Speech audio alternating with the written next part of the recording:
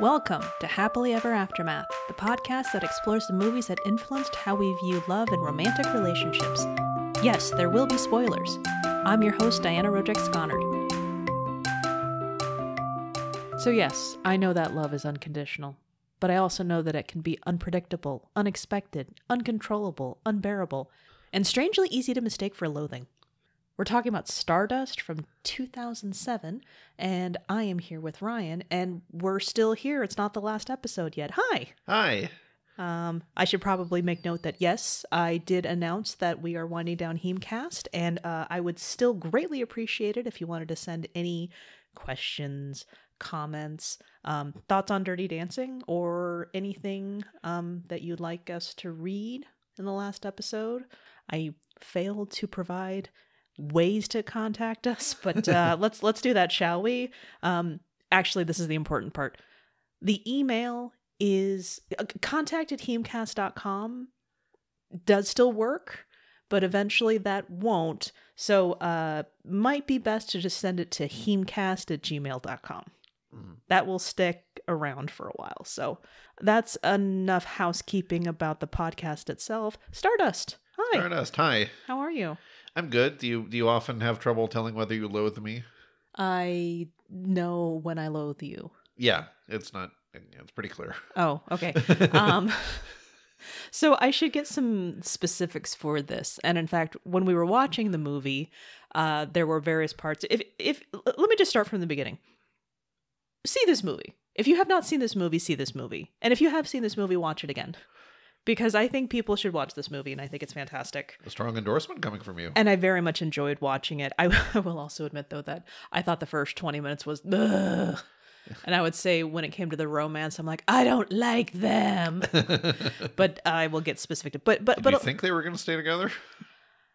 I was just thinking, wow, this is going to get really complicated really quickly.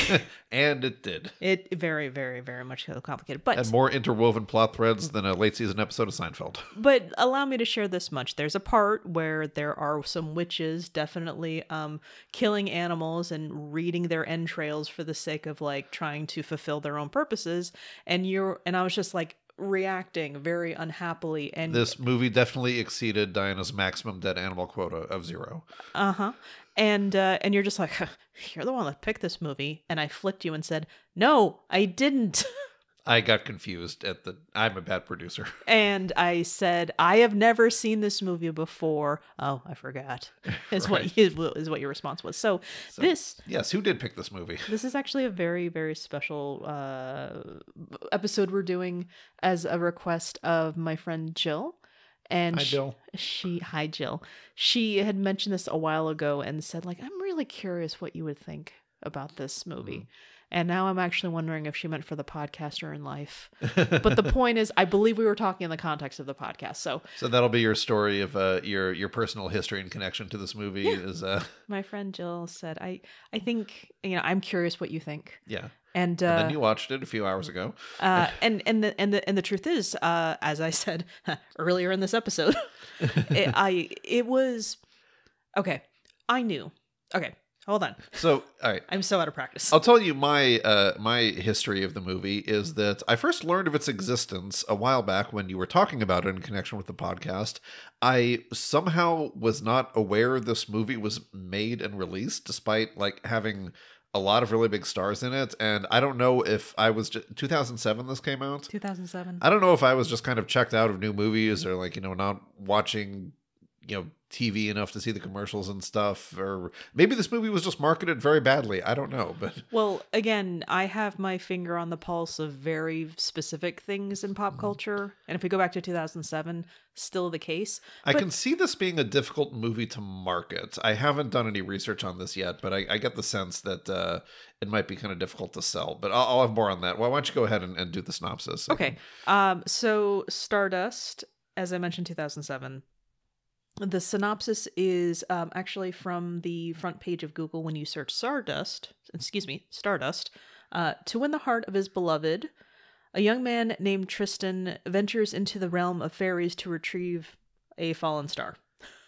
Yeah, so this is like 19th century England, and there's a portal to the fantasy world from 19th century England. Right. And the thing is that I wasn't entirely sure. Okay. Also, this is based off a book from Neil Gaiman. Right. So that's another point in which I wanted to yank you in here. Oh, yeah, I'm a big Neil Gaiman fan, yeah. Right. Which I thought that would be pretty helpful. But also, never really heard that much about the book either, other than it having been made into this movie. Well, allow me this. After seeing the movie, I would like now to read the book. Oh, good. Yeah, Yes. I was thinking the same thing. I'm curious. I am very curious as well. So please join us for the non-existent podcast, Ryan and Diana's Book Club. HEAMCast Book Club. Woo! Oh, geez. This movie stars... Well, Settle in. If you We're gonna be here for a while. If you ask the internet, it's a very rich tapestry of like, well, who are the names and who is in this movie? But let's go with what Wikipedia has to say about this. It features an ensemble cast led by Claire Danes, Charlie Cox, Sienna Miller, Ricky Gervais, Jason Flemyng, Rupert Everett, Peter O'Toole, Michelle Pfeiffer, Robert De Niro, with narration by Ian McKellen. Now, I'll admit wholeheartedly that I'm a person where it's just like, oh my god, this cast is huge. Yes, because in Diana world, like, yeah, that one guy who was in 3 episodes of that one thing that I watched 3 years ago. It turns out he was the blackjack dealer in that one episode of Friends. Yeah, that guy's awesome. Yeah, so I think you mentioned everyone, but just by the way, I was referring to Joey's identical hand twin. That's Tom Lennon. Anyways. Oh, that's Tom. Okay, is he in this movie too? No, no, but seriously. Okay, sorry. Tom Lennon as villager number 3. Oh my god, that would be amazing. That would be. But yes, I did notice you did not mention Mark Strong. Okay, here's the deal. Wikipedia did not mention Mark Strong. I know, and I wouldn't have mentioned Jason Flemyng. But, okay, fine. When I first heard about this movie, I'm just like... Jason Flemyng had more lines than, like, Ricky Gervais and a few other characters. Well, Peter O'Toole had very few lines. Well, Yeah. he had a lot of exposition. That's true. Okay, so that was Wikipedia, and I thought Wikipedia would help us out. But it really didn't. Okay, let's see what Google would tell us. Stars Claire Danes, Charlie Cox, Henry Cavill, Michelle Pfeiffer, Ben Barnes, Sienna Miller, Robert De Niro, and Kate... Magowan. This ordering is utter chaos. Well, of course it is. And the funny thing, I felt really bad. When the movie started, I thought the movie starred Marv. Right. But weird production company card is just the word Marv against a background, like a plain white background. And I will 100% have people take away my cred, because I'm just like, is that Patrick Stewart narrating this? And this is why I also didn't recognize Patrick Stewart when he was doing the voice in the Doctor Strange trailers, the Multiverse of Madness. Like, I was like, oh my god, it's Patrick Stewart, it's fucking, oh my god. And I'm just like, what? It was definitely some kind of mutant leader from the X-Men franchise. We got that far. No, it was a wizard. It was Christopher Lee. Okay. Was Patrick Stewart a wizard? Only in real life. Okay, please continue. Matthew Vaughn is the director. Yes. And it's interesting because this is what he directed before he did Kingsman. Oh, actually, no, this is what he did before he did Kick-Ass. Also Mark Strong. Also Mark Strong. All 3 of these and movies. Also Mark Strong. Yes. Which, once again, I saw Mark Strong and I was just like, cool. Oh, he's a villain. He's mostly a villain, but I'm tired of him being a villain. I can't back this up personally, but I did see something on some trivia page that this was like his first villain role. That this was like his like the role that kind of launched him into being typecast as a villain, which made him happy because he was being typecast as something else before. And I was about to say, I want to see Mark Strong in a rom-com. Wait, I think he's in Fever Pitch. Never mind. Yeah, I think on TV Tropes or something it said that previous to this he was typecast as being like one-note throwaway love interest in like period romances or something, and he liked being Okay, keep talking. Well, you'll have to look it up yourself because I don't have any details here. But note for after podcast: Mark Strong, one note. Find that article. Okay. Yes. Does this interest you because you like the idea, or I'm interested in seeing him as a not villain? Okay, which I've seen other than in Kingsman. Don't. I'm still bitter about Kingsman. Okay. The sequel, you mean, right? Yes. Okay. Sorry. Spoiler alert for Kingsman: The Golden Circle. Well, I mean, sure. Okay. Ian McKellen is the narrator. Ian McKellen is the narrator. Okay, yes. Are we just going in order of appearance now? Because When I first heard about this movie, all I remember is Robert De Niro is a gay pirate. Yeah, I remember. I think I have some memory of like Michelle Pfeiffer and the age makeup, and and she's like a witch who's trying to become young, and I thought like this was some kind of Hocus Pocus type movie. Okay, but what about the movie? Because Michelle Pfeiffer has not aged. Which I know that's unfair. Actually, it's really interesting the way they aged her in the Marvel movies. Because I'm just like, Michelle Pfeiffer doesn't look at Michelle Pfeiffer now. Yeah, they had to age her because I think she looks younger than Evangeline Lilly. Anyways, maybe I'm just more endeared to Michelle Pfeiffer than Evangeline Lilly. I said this off mic before we started recording. Give Michelle Pfeiffer an Oscar. Okay, good. And get your COVID vaccines. Evangeline Lilly. Oh, sorry. Okay. I was about to say, HEAMCast goes political. I was about to say, what do you know about Michelle Pfeiffer's COVID status? Woo. Okay. Okay.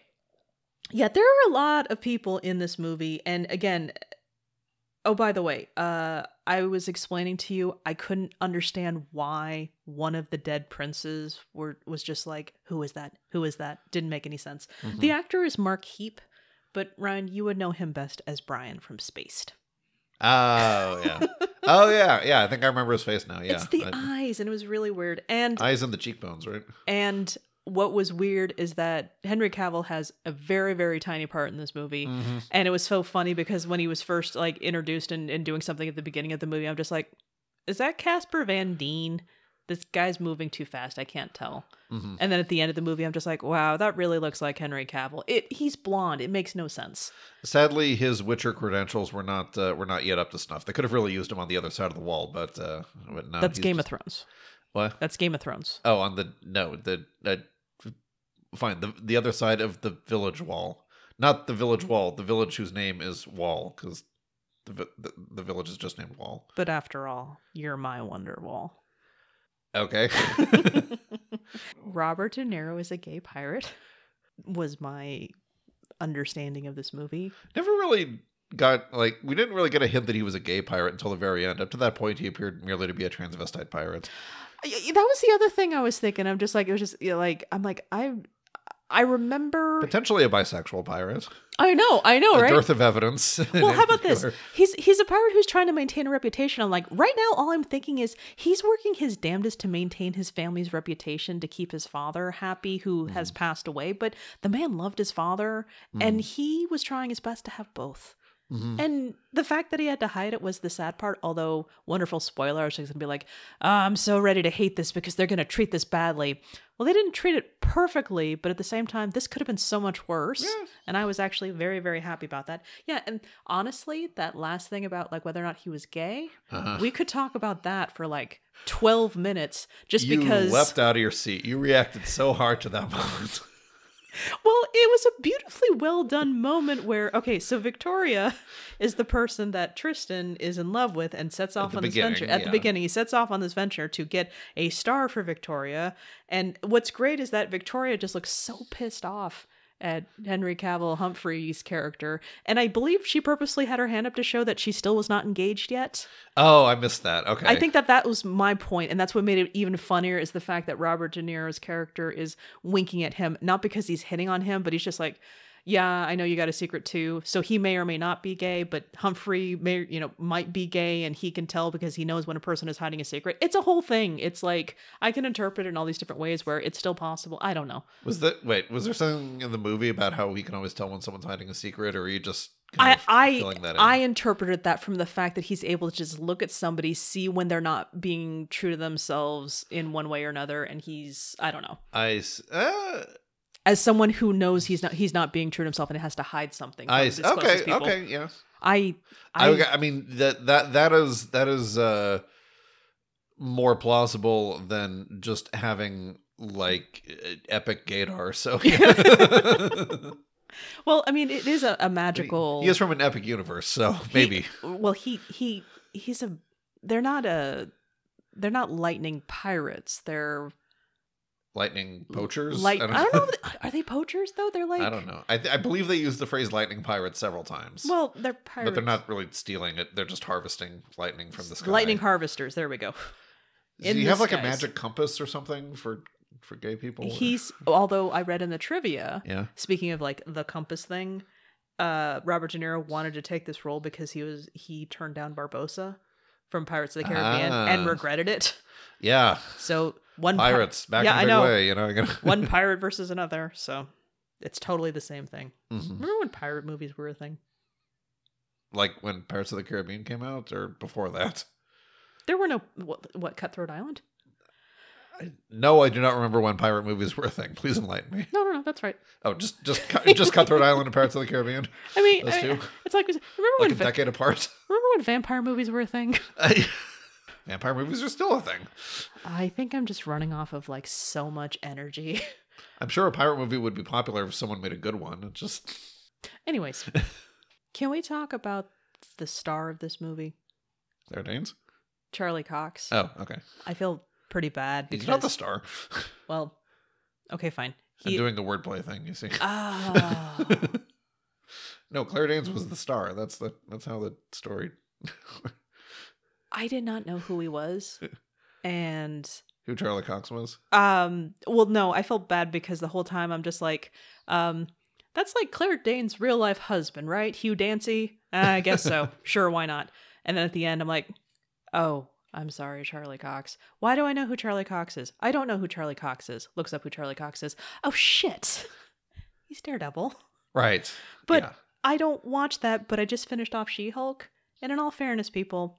The guy has stuff over his face most of the time. True. So a little bit of credit to no credit. And he's aged like more than a decade since this movie, so. Oh, God, shut up. He was 25. Yeah. In the movie. She was 28. Yeah, so he does, I'm not saying he looks that different. He's a regular Michelle Pfeiffer, but. I told you before we got started, we're just going to spend the whole time talking about the cast. Did we cover the plot? I said something that summary about... was okay, yeah, so... Tristan so... is... And here's why I had such a hard time being on board with him. He is enamored with Victoria, and he comes to her, and she shows interest because, you know, I guess she can figure out a couple of things about him, though he's not a complete loser. Yeah, like she has a much better, like more attractive suitor in the form of Henry Cavill, who's like richer and more refined, and goes places to bring her things. Yeah, but then Tristan shows up with a bottle of wine, so she's like, I'll drink some wine. Champagne, yes, very expensive, imported. Well, she's talked about how he probably spent all of his money, and he does not deny it. But he's also very quick to say, like, well, that's the great thing is that you can just make more money.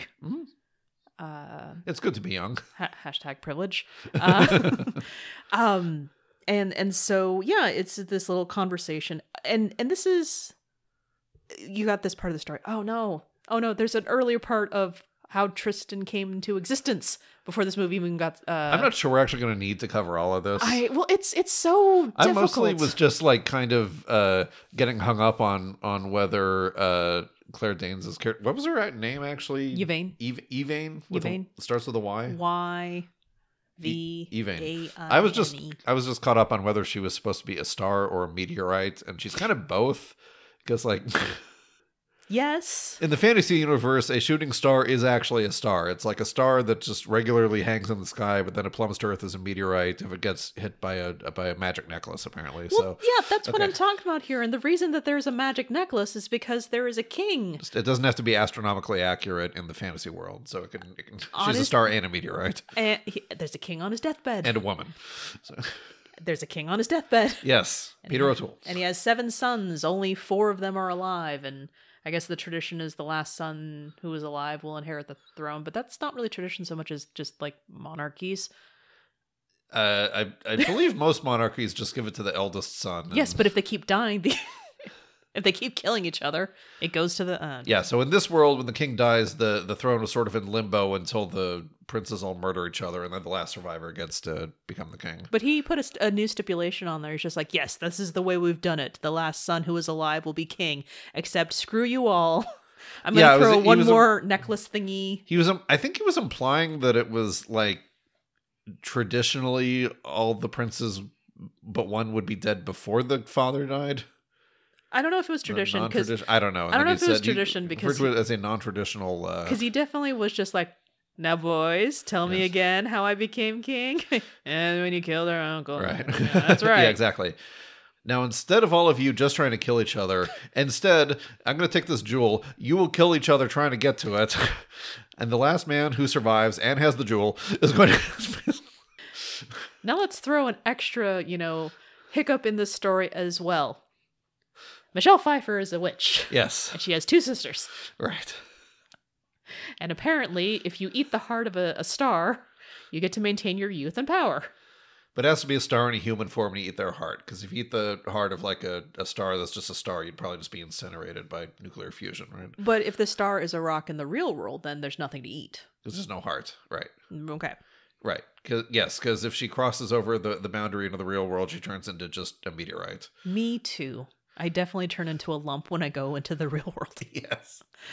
Okay, so then... Oh, God, the plot is so difficult. And yeah, so the jewel knocks her out of the sky, and then she falls to Earth as a woman, and then she's wearing the jewel, and we have, 3 princes going after the jewel around her neck, and then Tristan and the witch going after Yvain herself. And we should also... 5 parties trying to get her and her rock collectively. So. And we should also note that Tristan's mother is an enslaved princess, right? And he was enslaved by another witch who's not part of the of Michelle Pfeiffer's family of 3 witches. She's a 4th witch. Mm-hmm.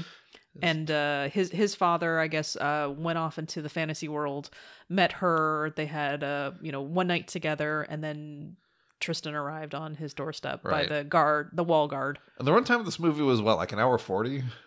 2 hours 7 minutes. Okay, it felt like dense, like, oh my god, they fit a lot of plot in here. This is before we even get to Robert De Niro's ship of lightning pirates. They're not even involved yet. Or Ricky Gervais's that was a pretty small role, but yes. Well, he appeared twice, so that helped. And again, in the beginning it was just like, Diana, just take a breath. This is really awkward.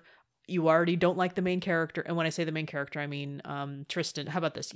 I don't even like the hero of this, or his purported love interest. What was her name? I blanked out already. Victoria. Yeah. Well, no, I actually. Well, it's called her Catherine or something. I don't know. I actually knew. Okay, so wait, was that the name of the ship? It was no, it's a sea something. It's Caspian time or something like that. Close enough, yeah. Yeah, it's supposed to be Casper and Clementine put together. The director's children. Good for them. I read so much trivia. Yeah, the whole thing is that I'm like, as the movie got started, I'm like, this probably would have been so much better as a series because this is so much going on right now. And truly though, once it got moving and once they started killing off people that I didn't have to keep track of anymore, it was really good.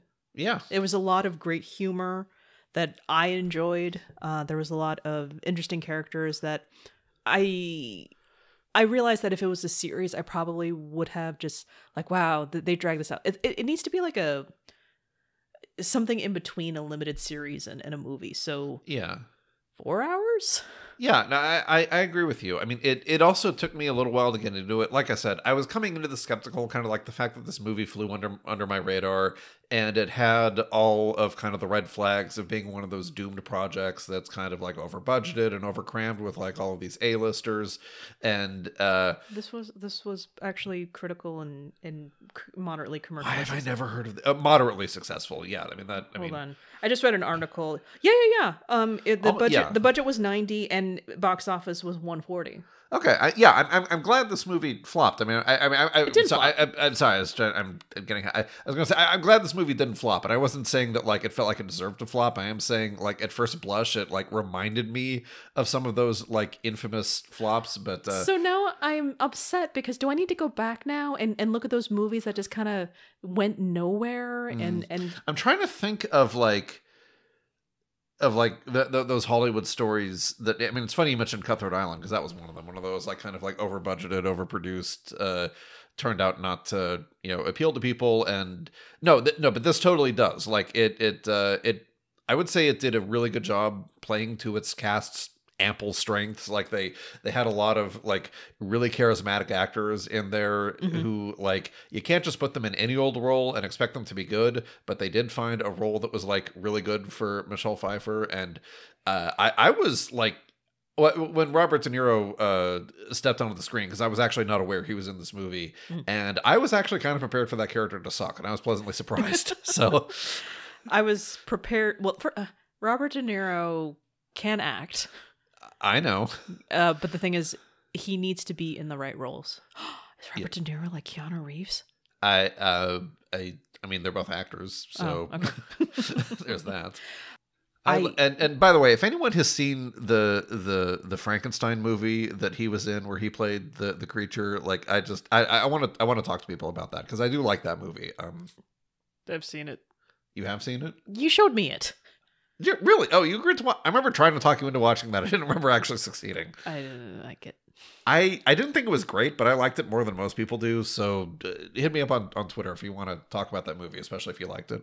Okay. But yes, that was another, we'll put Robert De Niro in this movie. That will make this project succeed, and it did not. So is that what it takes? I just put Robert De Niro in this movie and it'll succeed?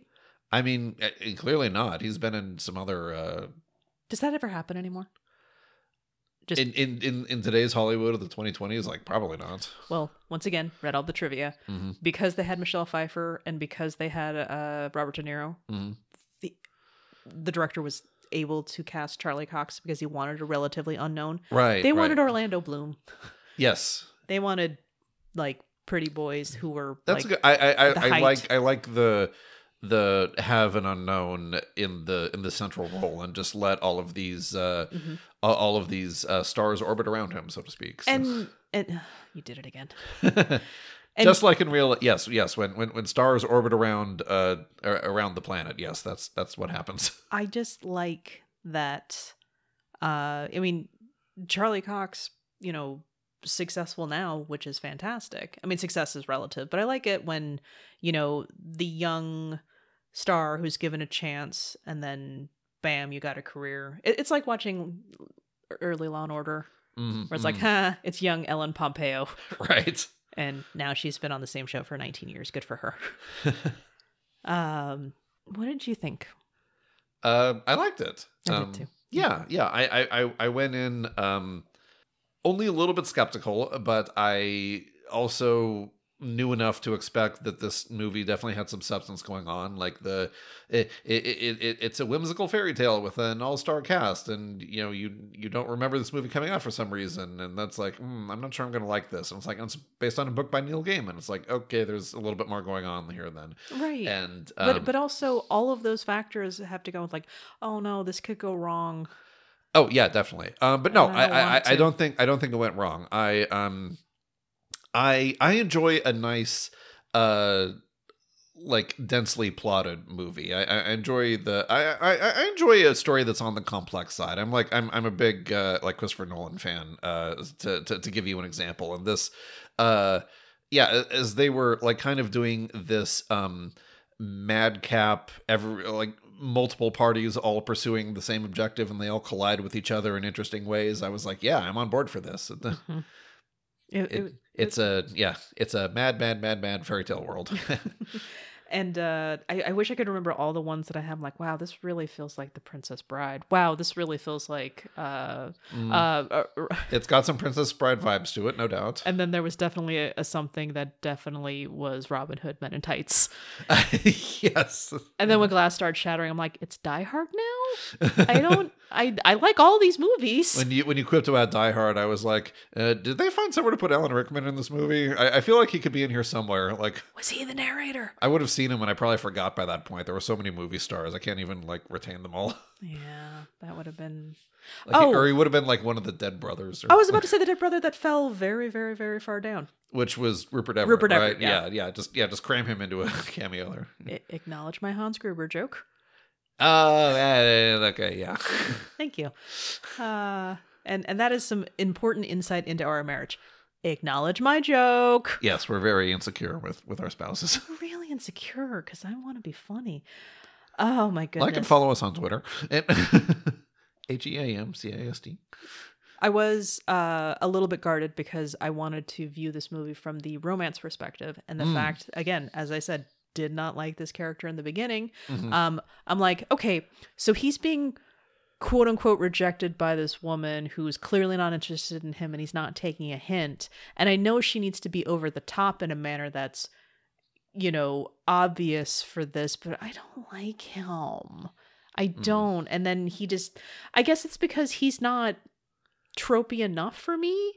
And for me, I guess I need, there was more going on than just the obvious, because she wasn't blatantly leading him on the whole time. She's just like, You're referring to Victoria? Victoria. Yeah. I'm not interested in you. It's like, oh, okay, well, I have this thing for her. She's like, oh, okay, well, my birthday's not till tomorrow, but. Right.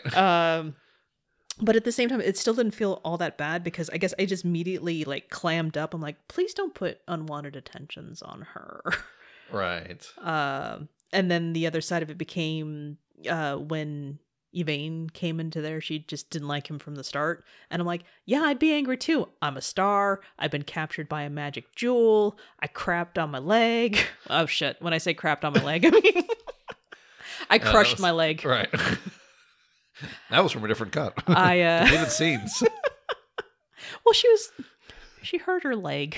Right. And that was bad. And I felt for her. Now, wait, was she supposed to have hurt her leg landing, or was it when Tristan crashed into her because an errant teleportation spell brought him straight to her? And Okay, and that was the other thing that didn't help, is that when they first met, he's just like, okay, cool, I'm gonna bring you to this woman so I can so she'll not marry me, because I'm trying to prove my love to her. And then he basically puts this special rope around her. She's like, okay, you're my prisoner now. It was the same magic thread that was used to enslave his mother, that his father brought a sample back from, and apparently he can use that. And it's just a light of it's like a temporary abduction. He's and he's surprisingly on board with the whole he's barely processed coming into this this fantasy universe, and now it's like, oh, well, I was a shooting star, but now I'm a human woman. And it's like, okay, so I need you to come back with me, because I promised that I was going to bring the rock. And if you're the human form of the rock, then I'm just going to present you. Look, sweetie, I found this person. Tell her what you told me. Tell her about how you're a rock. But surprise, I brought us a 3-way. Now we can get married. We better go back into the magical realm, because this is the only thing where this would fly. Oh, crap, she's a rock now. They have very progressive ideas about relationships over there. But yet still Robert De Niro has to hide himself. Yeah. Well, at least my father slept with my mother the first day they met, and she wasn't slut-shamed at all. She's still a slave, but... Right. I'm sure she was punished a lot. Not so much for that, so much as the flower that she gave her. Right. Her lover, so a literal flower, not the. But you're not saying that she. Anyway, I will give Tristan 1 point against all the negative 20 he had up to that point, where it was so I have this blah, blah, blah candle here. She's like, you mean a Babylon candle? Yeah, that's what I said. Blah, blah, blah. He was gonna just be like, cool, I brought this to Victoria. Now you can go home. And he's going to give her the candle, and then she can go home. So I'm like, oh, that's really nice. That was rushed.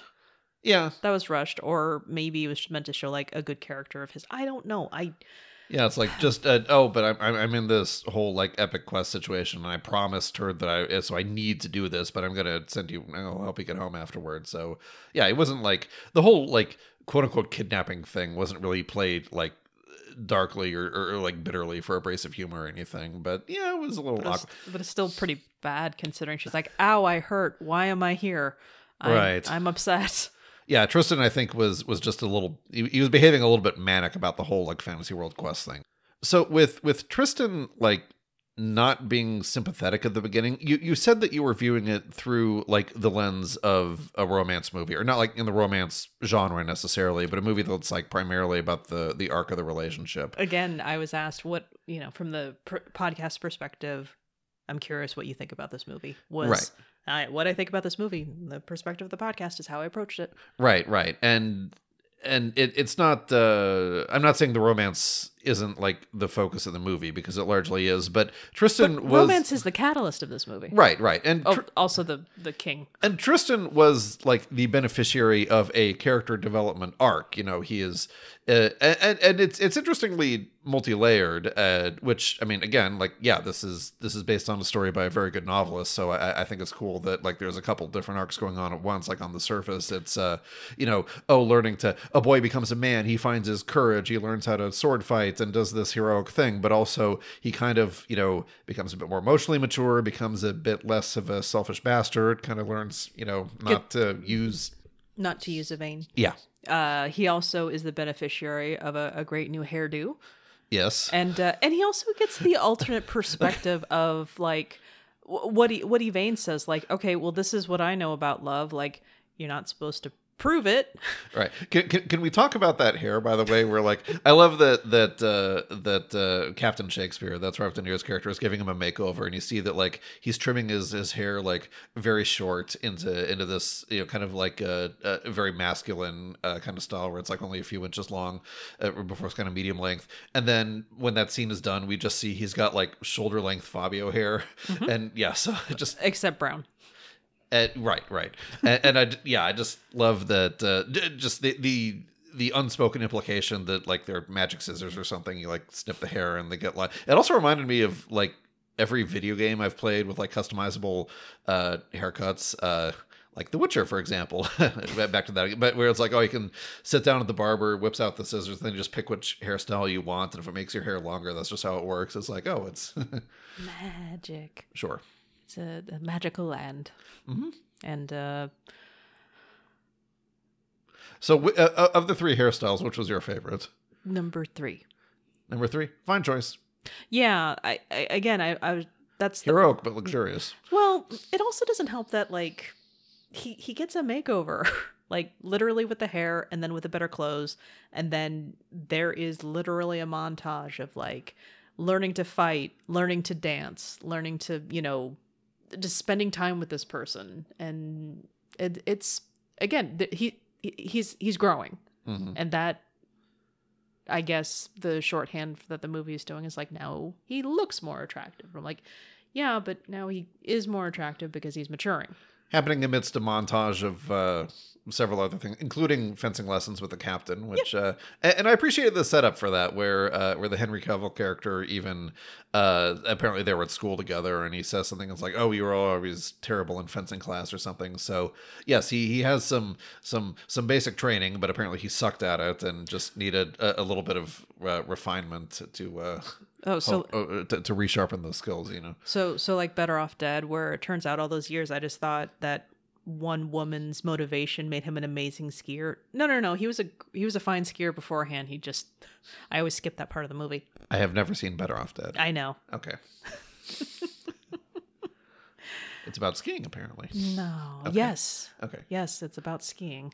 Does he have to ski to save the orphanage or something? No, he has to break dance for the orphanage. Okay.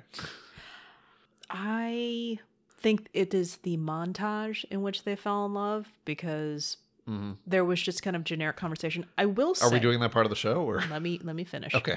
I will say that there was a part where they were captured by Captain Shakespeare, and they're just kind of locked in there. It's like, all right, we're now tied to each other, and now all of a sudden there's just like... the conversation has turned to like, so tell me about this Victoria person. And I think it's kind of odd that this is what you're doing to prove your love to her. And that's, I know a little bit about love, and that's not what it is. And I'm just like, you're locked in a brig right now. And I know this is a magical, again, that's another one of those instances where it felt rushed.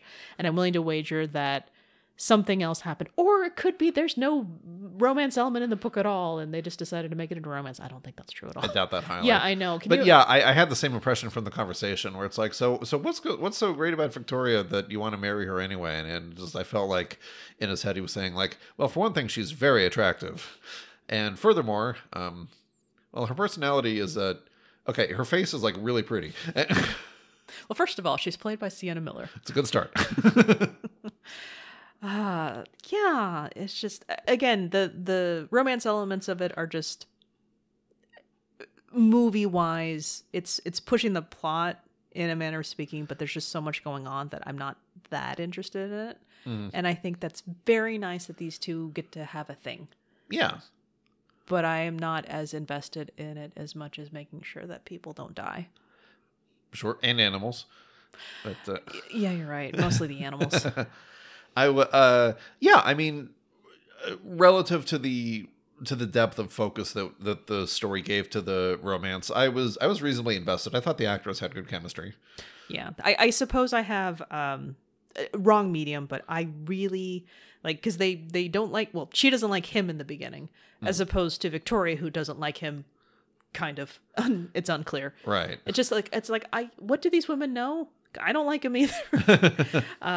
And Yvain knows as much as I do, and I'm just like, yeah, no, I get it. But actually, no, this is actually what was. Like, no, your first impressions are accurate. He is in fact kind of a jackass. Yeah, a little bit. But honestly, though, it makes me wonder, because she also said to him pretty early on, like, there are some people who like. There's a shop boy, and then there's somebody who works in a shop, and it's abundantly clear that you are a person who works in a shop. I'm like, why do you know that?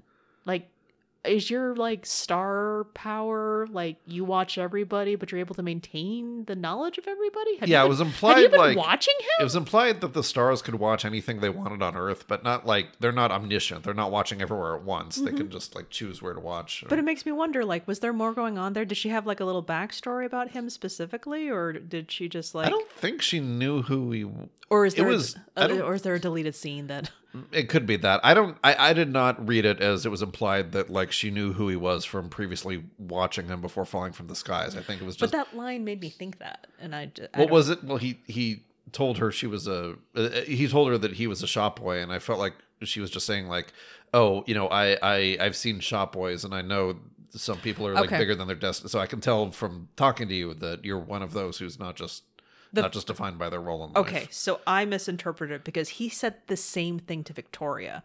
And I thought that maybe she had heard that, like she was watching him. But no, it's one of those things where people independently come up with the same thing. And it's just like, oh my God, you get me so hard. Okay. Yeah, I got that. That's what I took away from it. Thank you. That You're makes welcome. a little bit more sense. So I said it, but I will ask you blatantly, when did they fall in love? I think it's going to be the same answer. And, you know, I think it's very appropriate that we pick this movie as the show is winding down. If we have senioritis a little bit, you know, we kind of want to do the easier things. And this movie, it was almost made for this podcast, and that it very politely and conveniently provided ready-made answers for both of the questions. Because, you know, not every movie that we review here has a character who like literally glows when she falls in love. She like just turns on like a light switch, and all we have to like pay attention to when she's emitting light. Like, oh, there we go. That's when. Okay. I mean, it's not when she's falling in love, but it's like when her heart is. When her heart is. It's more like it's when she's happy. Yeah, because she glows from like a nice hot bath when she came in from the rain at one point, and when her ankle is healed. Right. You want that power so much on my head, don't you? To heal your headaches by pointing at it. No, you want me to glow when I'm happy, so you could just be like, oh, do that all the time. That I mean, I guess it'd be kind of convenient. I think I can usually tell when you're happy. How about now? I'm content and slightly impatient. We'll just cut this out. Where was I? Oh yeah. So are we actually cutting that out? I lost my train of thought. I'm sorry. And I'm cutting none of this out. We see Yvain. Why did that one? I'm usually good with the character names. That one just keeps fleeing from my mind. Yvain. We see her glowing toward the tail end of the montage. And as I saw that, I was thinking like, oh, the movie's giving us a nice strong signal that she's turned the corner on her feelings for Tristan. And not only does she like learn to tolerate him, but, you know, she's starting to, you know, feel some attraction to him. And that's going hand in hand with him, you know, kind of it's like the captain is this kind of father figure, and he, you know, teaches him how to dress and how to fight. And, uncle figure. Sure. Remember, he says, everyone, this is my nephew. Right. Okay. And he has an actual father back home, but that's not the anyway. Where was I? Yeah. So you know, and this seems like a fairly I don't want to say formulaic in like a critical way, but a fairly, you know, kind of like typical plot structure thing where it's like, oh, you know, the the boy is becoming, more serious and more respectable, and the woman starts to kind of like see this different side of him. But on top of that, the other thing that kind of struck me about that, and maybe this is a slightly more novel observation, is that like that montage was taking place during a relatively uneventful voyage on a ship, an airship. And that's their downtime. That's like the first time they've ever interacted where they don't like have a place to be and they're out in the open and potentially in danger and need to, travel and overcome obstacles. And, we don't see them just sort of, sitting around or eating meals together or getting to like chit chat about nothing. But I don't know what they would necessarily have to chit chat about because, they're literally from different worlds, and neither of them are from the world they're currently in. So I don't even know what the small talk would look like.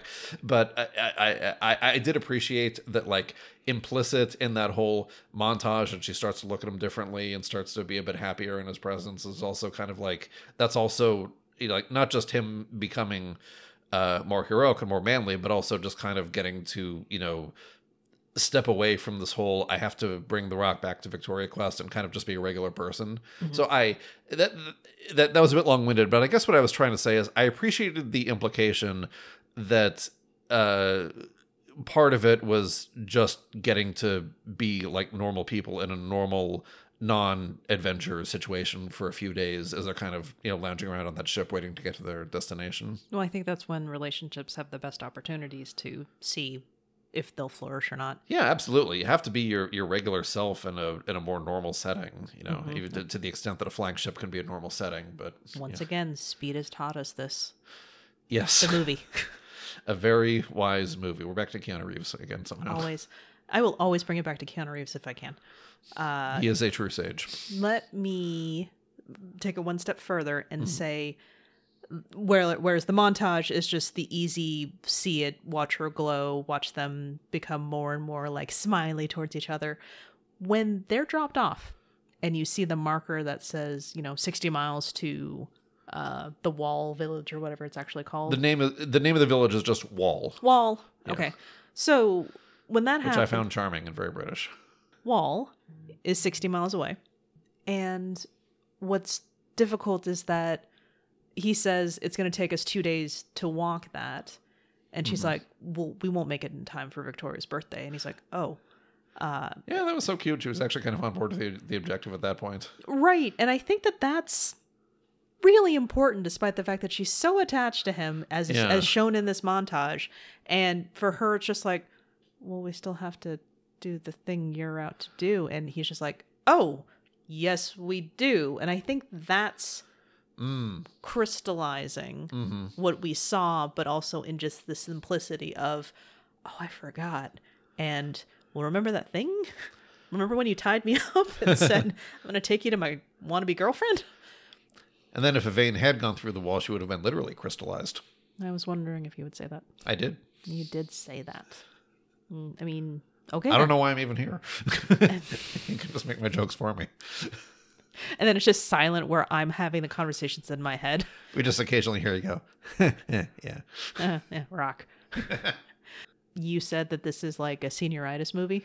Yes, because they also go to the trouble to tell us what happens after the end of the story. Yeah, it occurred to me that you were not on the Like Water for Chocolate episode, where it was literally told from the perspective of a relative a descendant of the people in the story. And so that's not the Johnny Depp one, right? No, that's Chocolat. Okay, I've seen neither of those movies, so which I don't know why I even asked. We have not done Chocolat. I know. Okay. Don't go looking for that episode. It's not on the Patreon. Because we don't have one. Please stop confusing people. Sorry. Tweet at us if we should set up a Patreon for the last 2 episodes. Give us $1. Ryan. Yes. What does the movie tell us happens next? The movie. Wait. So basically what they were doing on the ship, they're now doing that in the sky. Right. They're just living their everyday life. You kind of skipped the middle part there. Why? That they... Because it's after the movie ends. Right. Oh, after the movie ends? Oh, we don't care about the denouement? That part doesn't count? No, that's the whole point, is that the end of the movie is over. What happens after the movie is over? Have you never listened to this podcast? They emit lots of light. Yeah. As stars. Yes. So to fill in the blanks for those of you who haven't watched it, stop this podcast and watch this movie. Friggin' spoiler alert. Have you never listened to this podcast? No, I'm on it too much. Then you're never listening. Listening right now. No, you're not. You're still not. I can hear what you're saying. I'm not under that curse that made Yvain invisible. That was an interesting plot thing, by the way. I mean, I totally knew it was going to come back, and I was like, oh, wait, when's it going to come back? This sounds really funny. Anyway, sorry, you were saying. Well, I applaud them for not having them do it immediately where they were in the same room. And I'm like, now, did she not see her because she just turned and moved quickly and there was no reason for her? Yeah, they teased it a tiny bit, and then it came back way more relevantly. They didn't really tease it so much as that they were both in the same room, and then it could have just been like, well, she turned around and walked away, and there's no reason for this person to say, wait a minute. I think there was one thing that Yvain said that she like conspicuously didn't react to, just like as a hint or something. No, and then when we got to the scene where it actually mattered, we get the little like voiceover flashback to remind the audience, and I'm like, I remembered. I was waiting for that to happen the whole time. Be quiet. Stop holding my hand. I don't need it. No, I needed it. Oh, you didn't remember? No, okay. I remembered. I'm just, I will debate with you more about it off air. Mm-hmm. When the movie, okay, they have declared love for each other. Yes. They get married. Uh-huh. He becomes the king. He stays behind in the fantasy world. He becomes the king of the fantasy world. Yes. And then they are married. Mm-hmm. His mother is reunited with his father. Right. And they all come and they clap. I wonder if he moved to the fantasy world too. I bet you he did. Yeah, probably. They didn't seem to have much going on back in England. Yeah. Which is unfortunate. Oh, well, yeah, okay. And so they have lots of children, grandchildren, and they ruled for 80 years. And then they went upstairs and... Right. Yeah, the narration made it sound kind of voluntary. Yeah. But it was also playing with like the whole like the witches wanted to capture Yvain because eating her heart literally would give them eternal youth, and it's saying that I don't think it gives eternal youth though, because they temporarily eternal. No, I think you need more stars eventually. It gives you it makes you young again. I think it gives them immortality, but they need more for youth and beauty. Interesting. Okay, right. That's probably between the lines somewhere, or in the book. Okay. But yes, anyway, there's this. Oh, because he possesses the heart of a star, that makes him immortal. But it's ambiguous if that possesses her heart in a more metaphorical sense. But apparently, that's just as good. Well, yeah, but because he possesses her heart, but she is given to him willingly. And they foreshadowed that a lot, by the way. So. Oh, okay. Which is good. I was just thinking about the big, piece of shard glassy thing about getting the heart out manually. Oh, apparently that was I also read some trivia. Apparently that prop was originally intended for the X-Men franchise as some X-Men First Class. Yeah, as Magneto's weapon. Right, because it's I would assume it would be a weapon meant to be used against Magneto. That makes more sense. A glass knife, yeah. So he can't manipulate it with the metal. Yeah. Anyway. Take that, Kevin Bacon. Yeah, take that, you dumb narrator. The point is 80 years, and they get to... Yvain returns home, and Tristan goes with her and becomes a star. Yes. And the very end of the movie, there's now 2 glowing things in the sky instead of just, 1. And they glowed forever after. Yes. And can continue to watch both worlds and gaze down on humanity and that okay, yeah. Okay, so considering that and little interesting perspective about the narration. I think it actually did open by saying 150 years ago, as in 150 years before the release date of this movie, which kind of implies that there's some sort of present perspective. And oh man, if I had something prepared, but is the narrator also a star and who's also been immortally watching humanity? Because it is interesting thinking about Tristan living on forever as a star and continuing to gaze down on the earth. And it's what does he see in the 20th century and the 21st century? And does he ever watch the X-Men movies? And remember when Yvain was gone off with her unicorn? Right. I think the moon was talking to Tristan, saying you have to go rescue her. Remember when this happened to her sister, and then you see the other. Right. She's in danger. You have to go help her. This is what happens with stars. The moon was, yeah. Was that the moon or was that the other stars? I wasn't sure. I thought it was the moon. You might be right. I watched the movie once. Okay. I believe you. But that's the thing, though, is that if the moon is talking, I think what happens next is that he gets to know all of her family. Ah. She just spent 80 years making a family. There's probably just a little bit of like, yes, you have my heart, but honey, I think it's time we go to my family's for Thanksgiving. I had forgotten about the line about Yvain's sister and that she has family consisting of other stars. Okay, yeah, that is a very interesting angle. I like that. Well, the only thing I knew about, again, I read it in the cast, her sister, and I'm just like, oh, that was her sister. Well, are all stars sister, or is it just sisters, like actually her sister? So yeah, she's got family up there. Yeah, that was probably her mom. Her mom was the moon. Makes and sense. The wizard narrator is her father. Oh, I believe I will read this fanfic when you write it. I didn't write it. But you're going to, right? I am. You're going to have so much free time after the podcast is over. Winding down my fan fiction podcast verbally right now. Because not enough of you joined the Patreon. You're so mean. I'm sorry. This is no way to get... There's no Patreon. That's just a little running joke between us. You mean you? Yes. Okay. Yeah, I say it and you listen. It's between us. I say that he's going to have the chance to meet her family. Aw. And there's going to be some complications like, Yvain, this is unprecedented. We really got to figure out what this is going to do to him long term. And then they have to have a different adventure. Does Neil Gaiman have a sequel to this? What's that? What happens if he falls to Earth? Would he become a human again? Would he be young again? Would he just like fall to Earth as a human corpse? I mean, that's a little dark. They have a fight and she throws him down there, just like, yeah, your leg hurts, doesn't it? Ooh, you can only sleep in the daytime now. I'm glad you mentioned the unicorn because I did enjoy that there's a unicorn wandering around in the forest who just sort of like breaks every enchantment that it comes into contact with. Just like... I still don't get the unicorn, but I'm just like, you're good, right? Yeah, no, I think it's a benevolent anti-magic unicorn because it frees her from the magic rope, and then like and then when the goat who became a human hits it, it turns back into a goat. So that poor goat. Yeah. Oh, that poor farm boy got turned into a goat and then a woman and then Bernard. Well, he lived, so that's good. Good for him. Yes. If you lived through this movie, congratulations on surviving this movie. I know, right? Can you imagine his dad just hanging out and he's like, all right, well, I made dinner again, and I hope all is well with my son. Did he leave a note? I don't know if he did. Yeah, I said it at the beginning, I'll say it now. I really enjoyed this movie. Yeah, I did too. Jill, thanks for asking me about this. And then I kind of sat on it for a couple years. Thank you for causing me to become aware of this movie's existence and then subsequently see it. Yeah. So, and I seriously do think I'll go read the book. I will join you. Hey, good.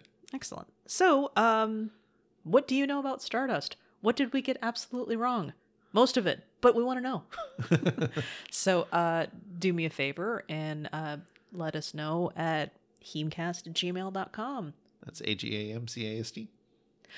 The same thing for Twitter, HEAMCast, and Instagram, and then Happily Ever Aftermath on Facebook. And you can find me also on Twitter in the retweets and likes of that same account, in case you don't want to guess how to spell my name. I think that's all we got for now. All right. Yeah. Thank you for having me along. This was fun. This was a lot of fun. Until next time, may your aftermath be happy.